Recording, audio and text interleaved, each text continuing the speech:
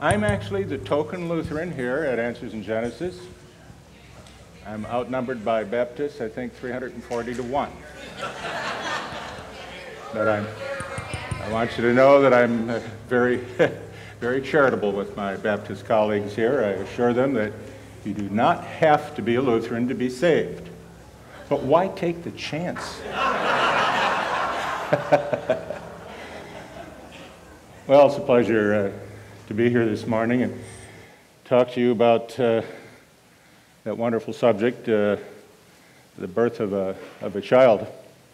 Anyone who's ever experienced that, I don't have to convince you, this is probably the most stunning experience we ever see in life. And I put together a lecture some years ago. It's been modified a few times. Perhaps some of you have seen earlier versions of the lecture, but I call it Fearfully and Wonderfully Made. You know I stole that title from the Bible, right? I think it's okay to steal from the Bible if you give credit and that sort of thing. You know, one question we hear a lot regarding the baby developing the womb is, when does life begin in the womb? Well, I got news for you. Life doesn't really begin in the womb. If by alive you mean when are things alive, I mean the womb is alive. The mother is alive, the sperm cells are alive, the egg cell is alive. What question are we asking when we ask, when does life begin in the womb? I really think we're asking, when does a human person begin in the womb? And there we run into an interesting question, because you see, God created human beings on the sixth day of creation. And life has been a continuum ever since that, hasn't it? Life begets life. That's one of the basic axioms of biology. All life comes from pre-existing life. Give you a harder one. All cells come from previously existing cells. Yeah, nobody's ever seen an exception. And all humans come from previously existing humans, except the first one, which was created. That was the beginning. And life's been a continuum since then, and if it ever stopped for 10 minutes, we'd never get it started again. So when we ask, when does a person begin in the womb, that presents some challenges too, because look at here, Jeremiah chapter 1, verse 5. The Lord says of his prophet Jeremiah, before I formed you in the womb, I knew you. Before you were born, I sanctified you. I ordained you a prophet to the nations. Obviously, we can't think of that time before the worlds were formed when the Lord knew us and called us according to his purpose. We have to go by what we can see. And as we'll see in the course of this particular lecture, the very first moment of a genetically distinct person on this earth is fertilization. There is no other unambiguous point we can put our finger on. Well, we have to give the Lord credit for forming our body in the womb. Psalm 139 says, "For you created my inmost being. You knit me together in my mother's womb." We hear that word knit, don't we, in Scripture? And it's an apt description of what the Lord is doing in there. Of course, it's anthropomorphic. We think of God knitting away. First of all, I'd say, if the Lord is knitting, do not snatch the knitting out of his hands. And knitting is not just a kind of an anthropomorphic term. Our body really is knit. My field of expertise is called histology. I was the histology editor for Stedman's Medical Dictionary, and I was course master of histology at Washington University School of Medicine. The name histology comes from a Greek word, histos. It means a web or a fabric. Hey, I'm an expert on webs and fabrics. And what on earth are we doing teaching about webs and fabrics in a medical school? That's the name given to looking through the microscope at, for example, a human body. And why do we call it the study of webs and fabrics? Because everything looks woven in the body. Connective tissue fibers of the dermis are woven in a way so complicated the leather industry's never really figured it out. How can our dermis be made from fibers that are less elastic than steel and yet be so stretchy? It's because of the weave, like a double knit suit. And unlike a piece of fabric where you have a warp and a woof, and so the mechanics of the fabric are just one way and that's fixed, the fabric of our body, the weave varies so that the elasticity is different at the elbow and in this side of the arm and this side of the arm. It's a continuous seamless fabric with a different weave at each point to give it just the proper biomechanics. I always tell people, our body is so woven, you might actually think we were knit together in our mother's womb. And when I say that here at the museum, some people look at me and, no, they don't catch it because they're not that familiar with that verse. Others, boy, the light bulb comes right on. Yeah, the Lord knit us together in our mother's womb. I praise you. Why do we praise God? Well, for one thing, we praise Him because we're fearfully and wonderfully made. Wonderful are your works, and I know that full well. I could imagine some modern version of the Bible called what? The hip version, very modern language, would go, your works are wonderful, and that's like a no-brainer. I mean, it's just plain duh. In fact, the Bible tells us the only way to get around it is just actually to suppress the truth and unrighteousness. It's not a matter of not believing. You have to take what you already know that God Himself has revealed. He's made it evident to us, the Scripture says. From the beginning of the world, we have to take that and suppress it, to not believe it.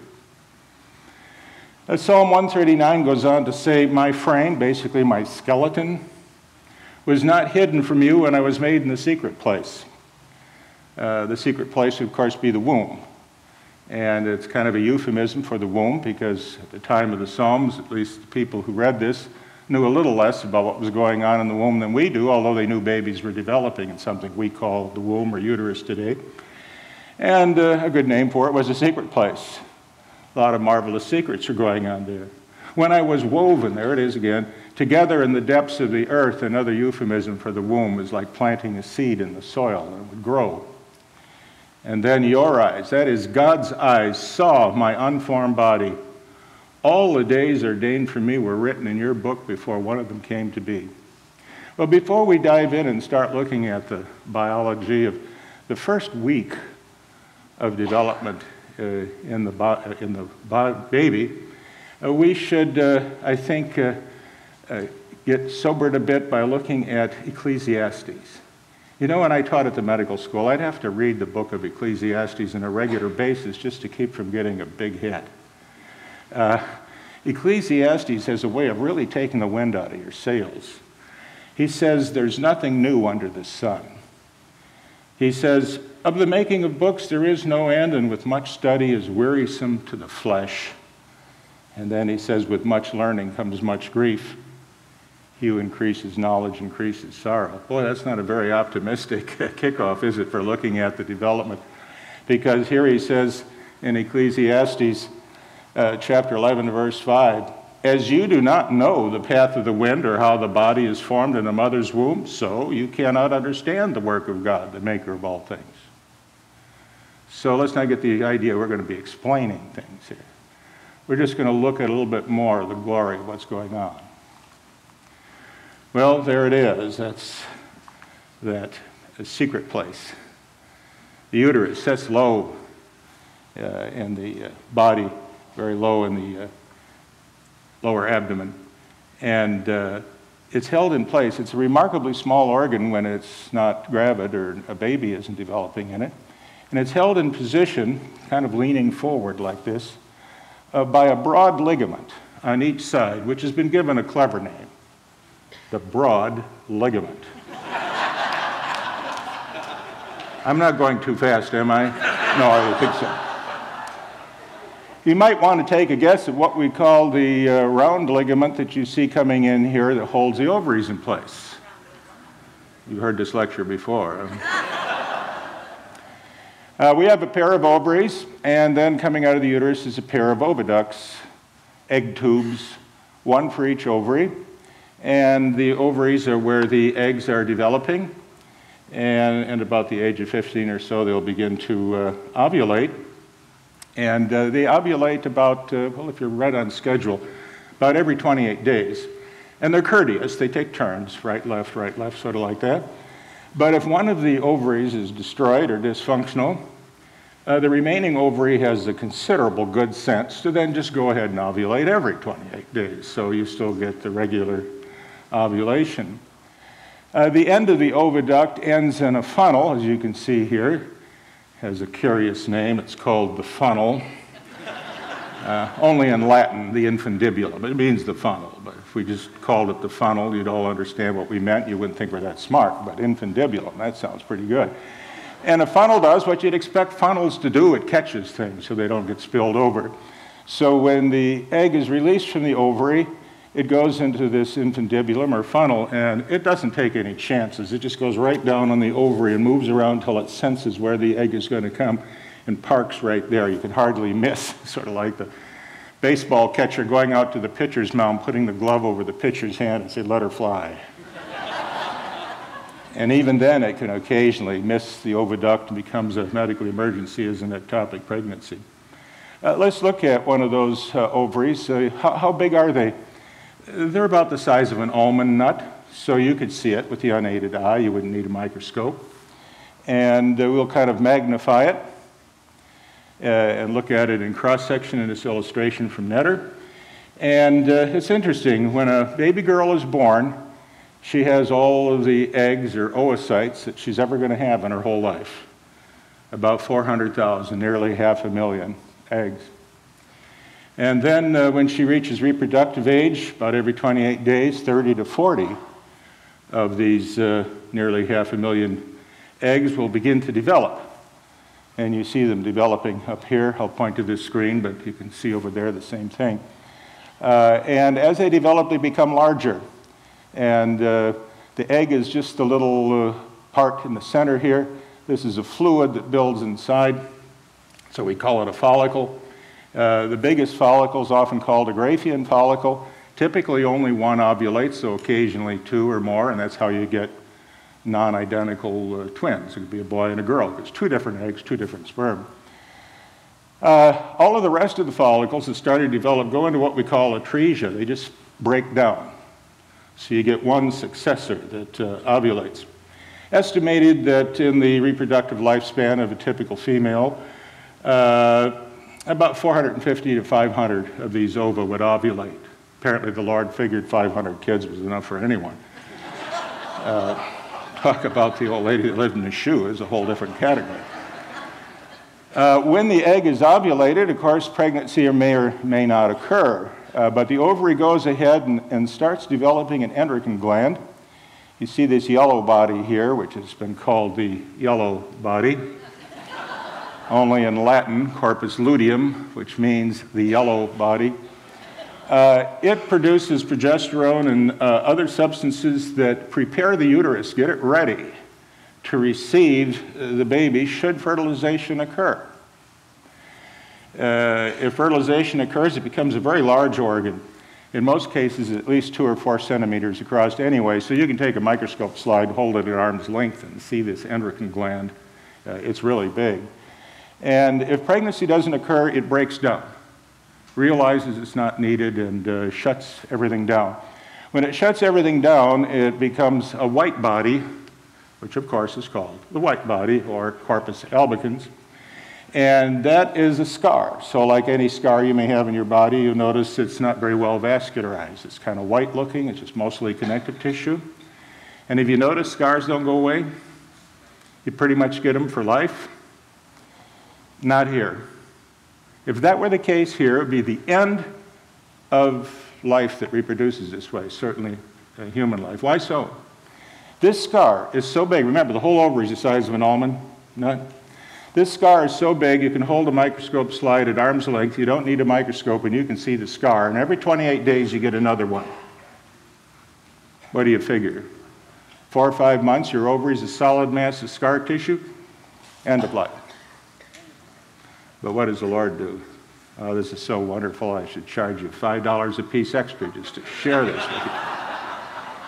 The only place in the body where scar is absolutely dissolved away into nothing. If I were an evolutionist and saw that, I'd go, that was close. We could have lost it right there, just for failing to get rid of the scars from the old corpus luteum. Well, let's move on. Here's a cross-section through the whole system: uterus, oviduct, ovary. And, of course, the sperm have to find their way to the proper tube here. Like all males, they don't ask questions, so a lot of them get lost.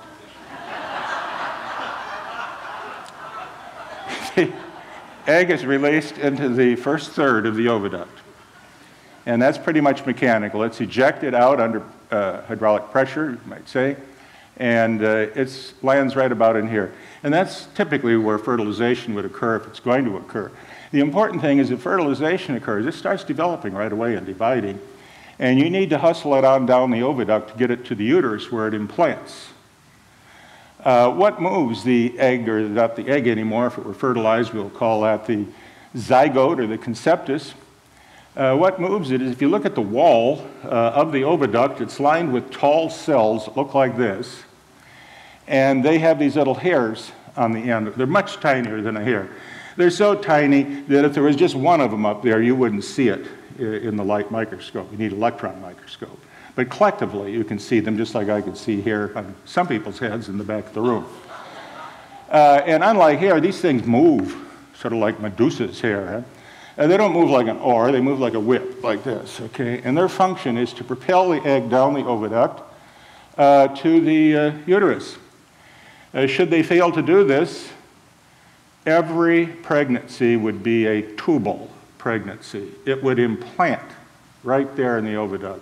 If you know about tubal pregnancies, you're going to add cilia to your prayer list. Finally, Lord, thank you for cilia, without which all pregnancies would be a tubal pregnancy, would be the end of life. How do the cilia beat to move the egg down the oviduct? They can't all just sit there and go like this, you know, beating to their own little tempo. That would not move the egg down the oviduct.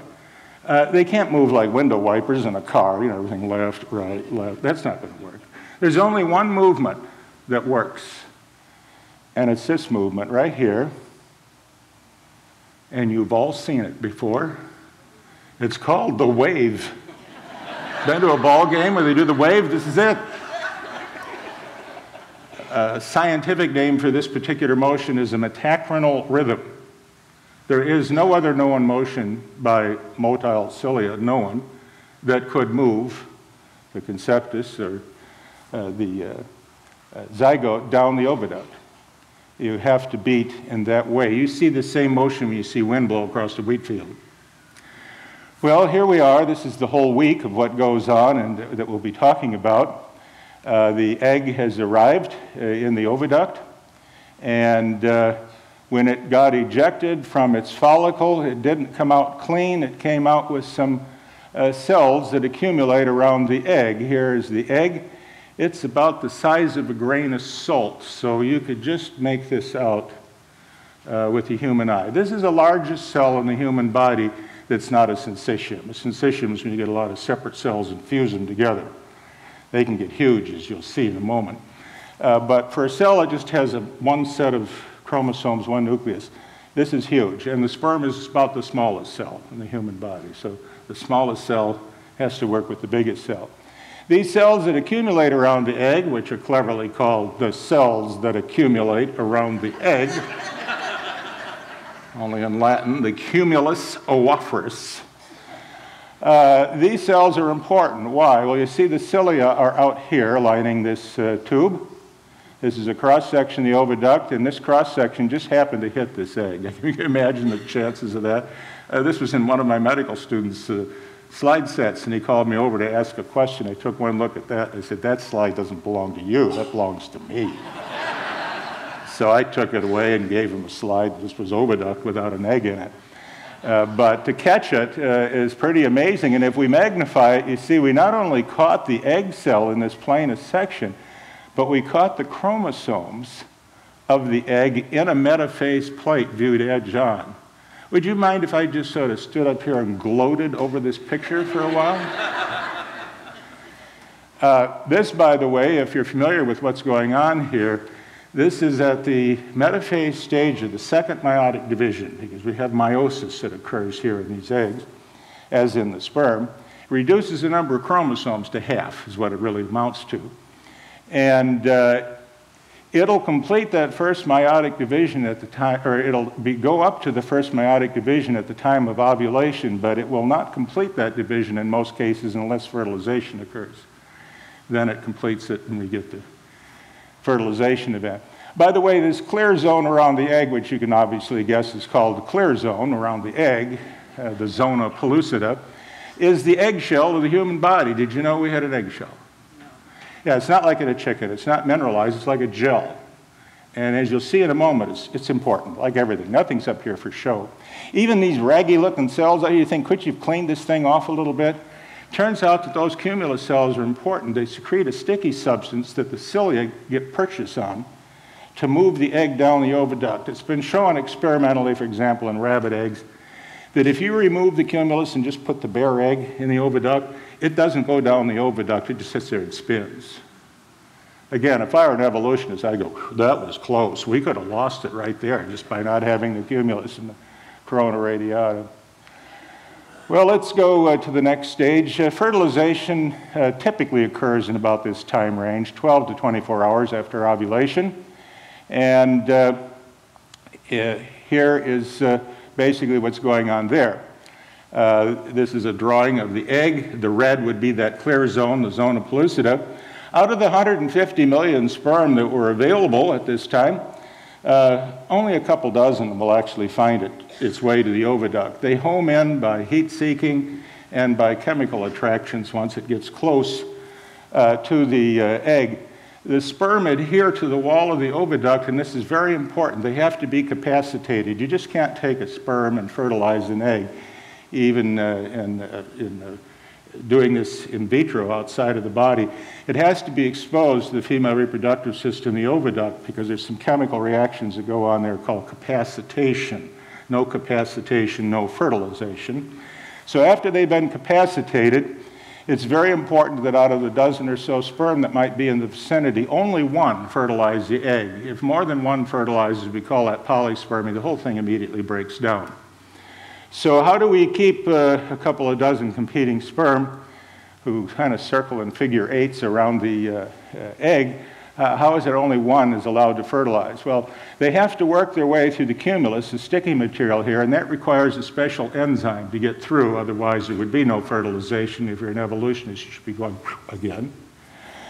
When they reach the zona pellucida, there's no way they're getting through that, except it produces a specific enzyme called acrocin that manages to burrow its way through the otherwise unimpenetrable zona pellucida, and finally the sperm is down here and touches the egg cell membrane. A quick inventory is done by the egg that basically involves, are you a sperm cell? Are you a human cell? Have you been capacitated? The answer to all these questions is yes. The egg basically says, come on in. Now, what about the other sperm? As soon as the very first sperm touches the cell membrane, there's a special reaction where a bunch of little granules called cortical granules burst.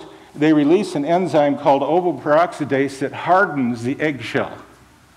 So all the other sperm get stopped right in their tracks. It's called dumb luck. No, it isn't. It's absolutely impossible to look at this and believe this could happen. It's impossible unless you actively suppress the truth in unrighteousness. Well, let's say the sperm gets in, you'd think, well, that's fertilization. No, not quite yet. This is a cross-section through a human egg. And in this case, we're seeing two structures called the pronuclei here in this electron micrograph. They're easily identifiable by the PNs that appear on them.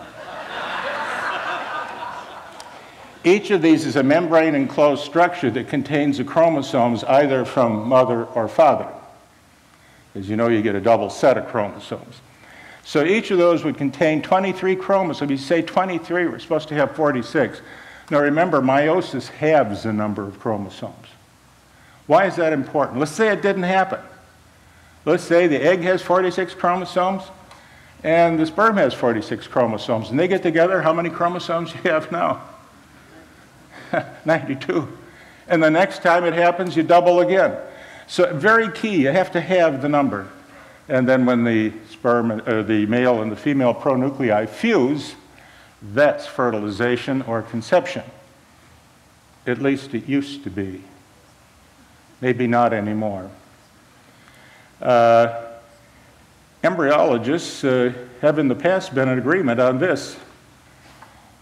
From Ronan O'Reilly and Mueller, they say in their embryology book, although life is a continuous process, we mentioned that, Fertilization is a critical landmark because under ordinary circumstances, a new genetically distinct human organism is formed when the chromosome of the male and the female pronuclei blend. So when those two pronuclei blend, that's it. If you keep your fingers off, it just progresses then. Baby emerges 9 months later. Well, that isn't what conception is anymore. It's been redefined, partly by our federal government. I was an editor for Stedman's medical dictionary at the time of this dictionary, 26th edition, 1995. I was in charge of all of the definitions that related to histology. I was not in charge of the definition for conception. It was probably somebody in obstetrics and gynecology. But in the 26th edition, 1995, conception was defined as the act of conceiving or becoming pregnant, fertilization of the oocyte or ovum by a spermatozoon to form a visible zygote. That would be fertilization or conception. They'd be synonyms. The very next edition in 2000, they changed that. What did they change? They took out that part and they brought in this. Now conception is the implantation of the blastocyte in the endometrium. I'll show you what that involves in a bit, but just for starters, it's a completely erroneous definition. It is not the blastocyte that implants. It's the blastocyst, which is made up of many separate blastocytes, but if you're going to totally ruin a definition to become meaningless, then who cares if the terms within it are meaningless? I'll show you why this is important in a bit. Behold, the Bible says, I was brought forth in iniquity, and in sin my mother conceived me. This is King David after he'd done that monstrous thing of impregnating his general's wife and then tried to cover it up. When he could see that it was difficult to cover up, he arranged to have him placed in a position in battle where he was sure to be killed, and he was. And then he took his general's wife. This was called to his attention by the prophet. And King David said this prayer, behold, I was brought forth in iniquity. That means I was lifted out of the womb already, a sinner. He says, and in sin my mother conceived me. It doesn't mean his mother was a sinner for having a baby. He was a sinner from the get-go. Well, let's look at what's happening here as we approach implantation. At 30 hours after ovulation, if fertilization occurs, you will have the first 2 cells that's going to make the baby.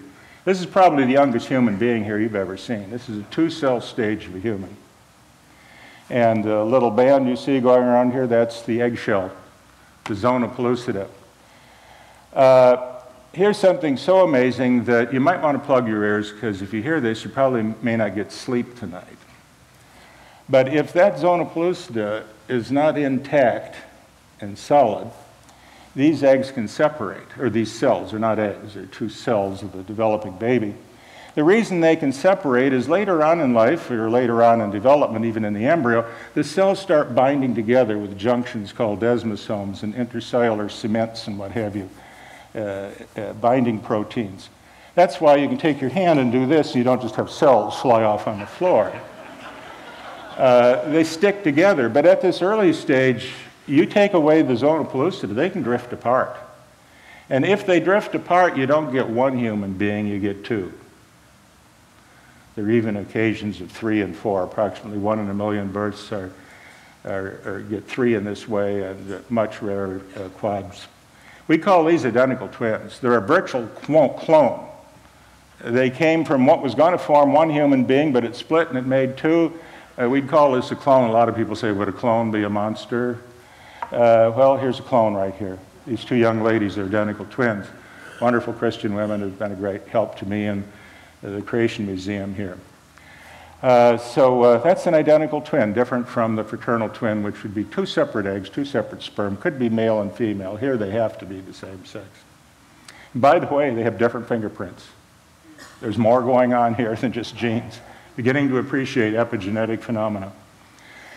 Well, let's move to 3 days. Now you notice we've had more divisions. There's more cells here. We call this a morula. And morula basically is a scientific name for raspberry, because this thing looks like a kind of a microscopic raspberry. You get further division. At 4 days, this little ball of cells of morula is definitely into the uterus. And if we look at these stages here from 2 to this morula, do you notice something interesting there? Normally, when cells divide, this cell would have been the size of the 2 of them together, right, filling the zona pellucida. When it divides, it should then go back to its original size and be twice as big. But you notice it's no bigger than when it was 1 cell. This is like cutting up a pie. You take a pie that's, say, 10 inches across, and you cut it once, you have 2 pieces, half size. Cut it again, 4 pieces, fourth size. That's what's going on here. And if that didn't go on, it'd be pretty much the end of life. Why? It would clog the oviduct. Oh, boy. The Lord really must know what he's doing, huh? Well, here we are at 4.5 to 5 days, and the ball of cells called the morula is now called a blastocyst because it has a kind of a cyst or fluid inside. And this is an important structure. You should learn the name blastocyst if you don't know it. Here it is, early blastocyst stage. The cells that are going to form the baby are here, called the inner cell mass. So these are the cells used as embryonic stem cells when people do that kind of a monstrous thing. You're wondering if this is going to form or is forming the baby, what are all these cells out here in the wall of this hollow ball? They're the trophoblast cells. I guess you've forgotten. You need to come up with a placenta too. It isn't enough to come up with the baby. You have to have the placenta. In fact, you need to get the placenta going a little ahead of the baby so as the baby develops, it's ready for it. So this is what actually implants in the wall of the uterus. It's pretty tiny. People say, how could God be concerned about anything this small? You couldn't really call it a human being if it's that small. Look, here it is on the point of a pin. That's tiny. And as you know, God doesn't love little people as much as big people. It's pretty much all a matter of... No, it isn't. In fact, Job asks an interesting question. Hey, it's not just size. Job says, what is man that you, God, should exalt him? That you should set your heart on him? That you should visit him every morning and test him every moment? What is man indeed, except that God has created us and chosen to love us? Love us in a way that parental love doesn't even compare. Well, back to our week here, and here's the implantation event at 5.5 to 6 days. So it's really not until this is completed that the modern dictionary definition of fertilization or conception would say that conception's occurred. The morning after pills, which were first made available in 2006, can work anywhere along here. And yet the federal government has declared that this is not conception. It's not conception until implantation. Implantation begins at about 5.5 to 6 days, isn't really complete till about 9 days. You basically bought 9 days after fertilization that you can claim you're not interfering with conception. Well, this is the way the blastocyst looks as it penetrates through the uterine wall. This is an amazing thing in its own right that the uterine wall would even allow this penetration. But it does. After all, this is foreign tissue. This is not part of the mother's body. If it was, there'd be no problem here. But it's as different from its mother as you are from your mother. This tissue should be rejected. The uterus is immune competent. It isn't like it isn't able to respond to foreign material. But in a very complex way, this placenta, or these placental cells that are just beginning to form, are allowed to penetrate. And it's the syncytial trophoblast that does the penetration here. These are really invasive, almost like cancer cells. They just burrow right through that uterine wall. Remember, the cells here in blue are actually forming the baby. Well, here's the placenta. People want to know what I think is the most amazing organ in the whole body. I get asked that question, you know, what's the best evidence for creation in the human body? I give it this business. I go, actually, I would say contemplating my navel. And they say, what? Yeah, the umbilicus. There used to be an umbilical cord that came out there and it went to the placenta. Let me tell you about it. What does it do? Let's start out easy. I'll tell you what it doesn't do, and you can be pretty sure it does everything else. It's not a brain. It's not a central nervous system. It doesn't serve those functions. And it's not a heart. And if you think about it, it's the heart and the central nervous system that is the earliest to develop in the developing embryo. Very precocious. Well, just give you a short list of what it does do. It is a lung. A baby can actually be born with no lungs and survive until you take the placenta away. I said that in the museum here a couple of months ago, and a couple started crying. They had a baby that was the situation. They knew the day that baby would be delivered would be its last day on Earth because the lungs failed to develop. But it was doing basically fine until you take the placenta away. It's a liver. In fact, it's all the digestive glands of the body. It's the complete GI tract. All this with the help of the mother. The placenta is the urinary system. The placenta is the whole endocrine system. In fact, it's more than just the placenta. The baby's involved in this too, and so is the mother. There are biochemical pathways where one step occurs in the mother, one in the baby, and one in the placenta, all three working together in concert. You almost can't separate the three. They're like one entity at this point. And it's a protector of the body. It affords the arrival from the mother of antibodies and other things. Well, here's kind of the whole sequence in the development of the placenta. It's kind of complicated. This would be the uterine wall. The blue and yellow is the baby. You can see it's just sort of getting started here. The green is the cytotrophoblast, and here the cells will fuse to form syncytial trophoblasts. So there'll be many, many nuclei that'll be in one cell. And that cell's invasive. It penetrates through the wall, and it comes upon the blood vessels that are in the wall of the uterus of the mother, and there it actually erodes the blood vessels, just cuts the end off. It's like taking a garden hose and cutting it off. Boy, the water's going everywhere, except the placenta seals it in. And the blood comes to flow into little channels or lacuna that are within this seamless syncytial trophoblast. So it gets captured in these little spaces, not allowed to escape. Baby is continuing to develop as the placenta is. Here, if we move on to the 11-day embryo, we can see these lacuna are starting to kind of coalesce, and we're getting sort of syncytial trophoblast enclosed areas containing blood that develop all the way around the developing baby. If we move on to 14 days, you begin to see the placenta as a structure that goes all the way around, not just on one side the way it is at birth. In fact, here's a picture of a 40-day embryo, and you can see the placenta goes all the way around the baby. Sort of looks like cotton candy, doesn't it, the placenta? It has these little filamentous frilly things here. You can think of those as being like a bunch of little trees. I put in one tree there in yellow. When the baby's born, the placenta has about 20 of these. We call them cotyledons. The crown of the little tree is about the size of a marble. And if you look at the placenta, when it unplugs, you can see the lumpy cotyledons there. And each of them has essentially one trunk. And the tips kind of anchor in the uterine wall of the mother. Let's look at one of the tips of the very branches of one of these trees. I took this picture with a scanning electron microscope more years ago than I'm going to admit, except I will tell you this. It was the first scanning electron micrograph ever published to show that these little tiny twigs or villi on the ends of the branches of the tree had little tiny processes called microvilli that even further increased their surface area. If you make a cross-section through that little villus there and look at it in a microscope, the blood you see inside here, that's all baby's blood. So that red blood cell belongs to the baby. That white blood cell belongs to the baby. Where's mother's blood? It's like the wind blowing through this little grove of 20 trees. It's outside the twig. So this red blood cell belongs to mom. That white blood cell belongs to mom. And in between the two is this pink line. And that pink line is the syncytial trophoblast that I was telling you, where all the cells keep fusing and fusing and fusing. This becomes the biggest cell in the body. As far as we know, the whole surface of the placenta, this pink layer out here, is one cell. And if you could flatten it out in one sheet instead of being like bark on 20 trees, if you could flatten it out in one sheet, it'd be the size of a living room area rug, 8 by 11 feet. Seamless, with mother's blood on one side and baby's blood on the other.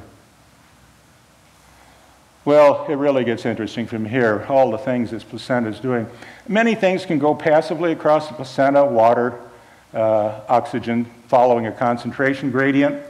Other things have to be transported. For example, glucose is a major energy source. It needs a transport mechanism to get the glucose from mother's blood to baby's blood. Amino acids are transported by a facilitated transport mechanism.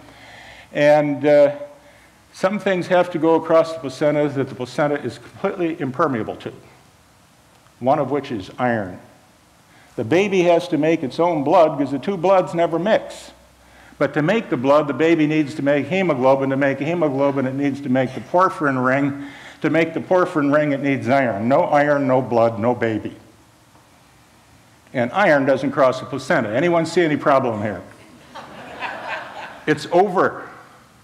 It wouldn't make any difference how good your brain had developed, or your kidney or liver. I mean, no blood, you're not alive. Simple as that. So how does iron get across? Well, there's many transport proteins that are important for bringing things across the placental barrier, one of which is transferrin. It's a big protein, 670 amino acids long. So think of a string of beads, 670 long, made up of 20 different kinds of beads, say 20 different colors. So at each of the 670 positions, it could be any one of 20, okay? How many strings of beads could you make that differed by one bead? In the case of hemoglobin, it's been estimated the total number of ways of putting it together, if you start with the right proportions of all the amino acids, is 1 times 10 to the 600th power. That's 1 with 600 zeros after it. 1 times 10 to the 80th, infinitely smaller number, is believed to be approximately the number of atomic particles in the known universe.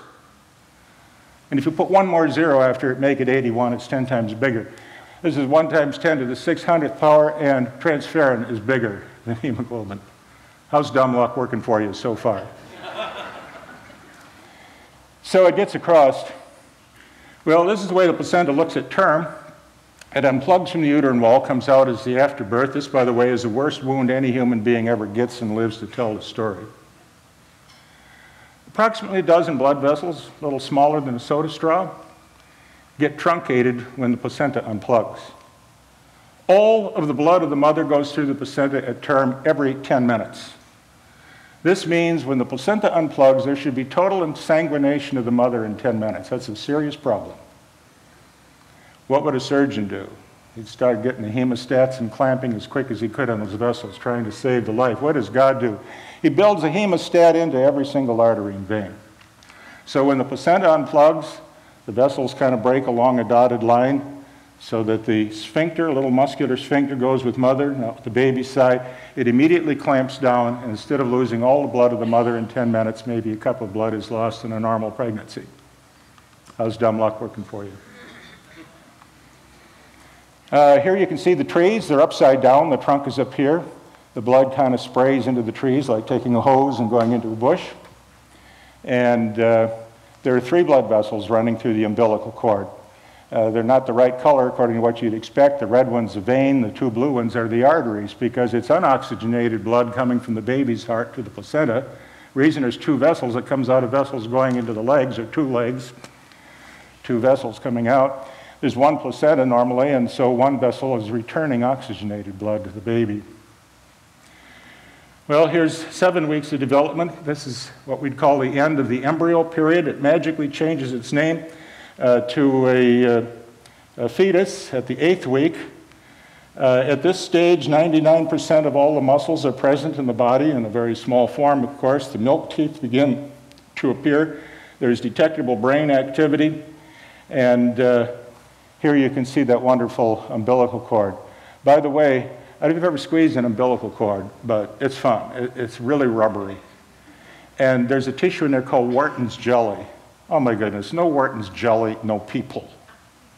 You see, as the moms can tell you, 6, 7 months, these kids start doing what? Wing-overs and loop-de-loops and other aerobatic maneuvers inside the womb. And you could kink that umbilical cord were it not for the fact you've got this extraordinary springy Wharton's jelly that appears nowhere else in the body. Here's a 12-week fetus here, a little later. This is definitely into the fetal range, no longer an embryo.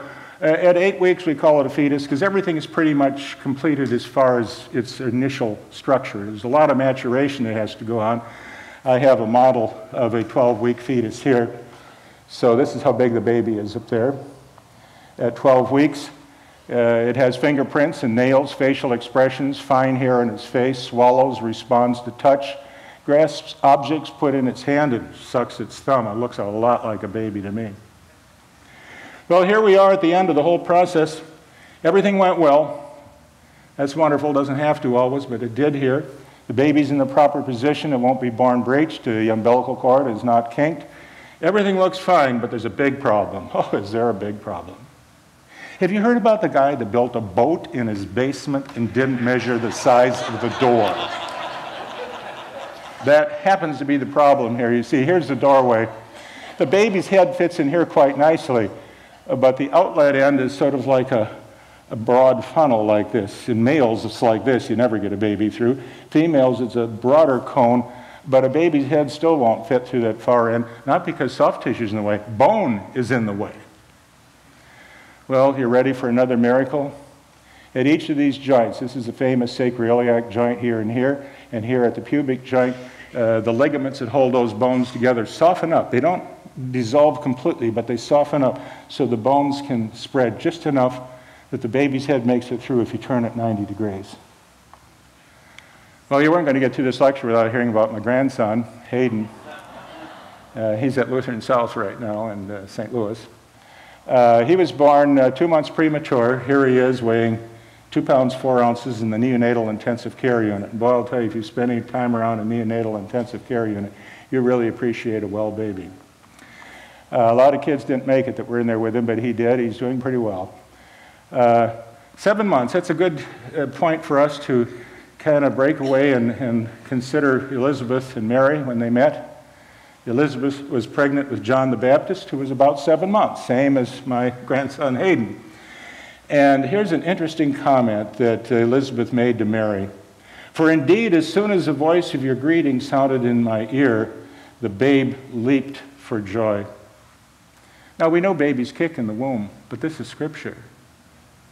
John the Baptist leaped for joy at the sound of his Savior's mother's voice. Oh my, what do babies know? Are they as totally tuned out as we sometimes think they are, even if God chooses to speak to them? I think not. Well, it's not enough to be born once. You've seen a marvelous birth process here, but boy, it is nothing compared to the second birth. That's the real miracle. Jesus was talking to Nicodemus, and Jesus answered and said to him, most assuredly I say to you, unless one is born again, he cannot see the kingdom of God. And Nicodemus said, how can a man be born when he's old? Can he enter a second time into his mother's womb and be born? I mean, even if you could do that, what would it accomplish? You put a living person in, a living person comes out. That's not birth. But in baptism, we share in Christ's death. We die with him. And through faith in the Word, we are reborn again and sent off in a whole new direction. An enemy of God now becomes a dear son. That's more profound than anything we've talked about up until now. I think I'll just leave you with that. This lecture is available, fearfully and wonderfully made. The version I gave is in this set of DVDs here, called The Sanctity of Life. It should be available out there. Tommy Mitchell, George Purdom, and I put together a whole thing here that deals with cloning and genetic manipulation and what have you. You can pick up the individual DVDs if you prefer them that way. Otherwise, I just thank you for your kind attention. I appreciate it.